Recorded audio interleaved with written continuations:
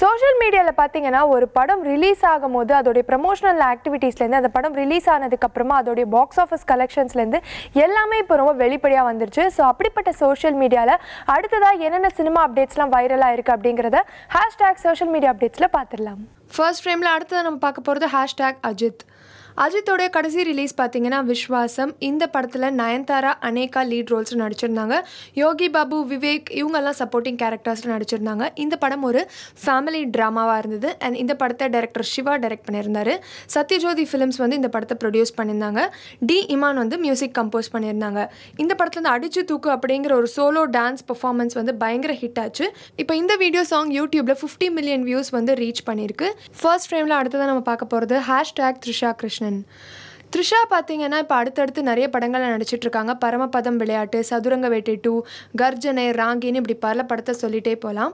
இப்போ ரீசெண்டாக அவங்களுடைய ஹாலிடே டைம் மால்தீவ்ஸில் நிறைய பிக்சர்ஸ் வந்து அவங்க சோஷியல் மீடியாவில் அப்லோட் பண்ணிகிட்ருக்காங்க.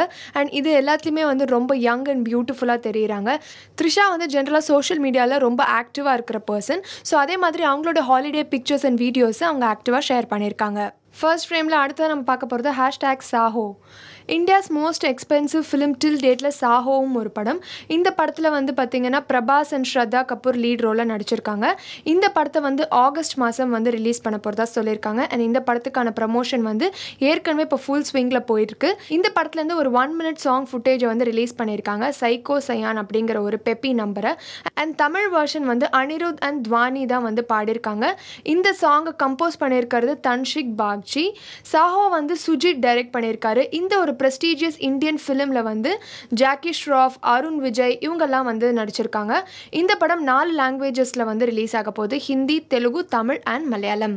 ஃபர்ஸ்ட் ஃப்ரேமில் அடுத்தது நம்ம பார்க்க போகிறது #ஆக்டர் விக்ராந்த். ஆக்டர் விக்ராந்தோடைய கடைசி ரிலீஸ் பார்த்தீங்கன்னா சுட்டு பிடிக்க உத்தரவு. இந்த படத்தை ராம் பிரகாஷ் ராயப்பா டைரக்ட் பண்ணியிருந்தாரு.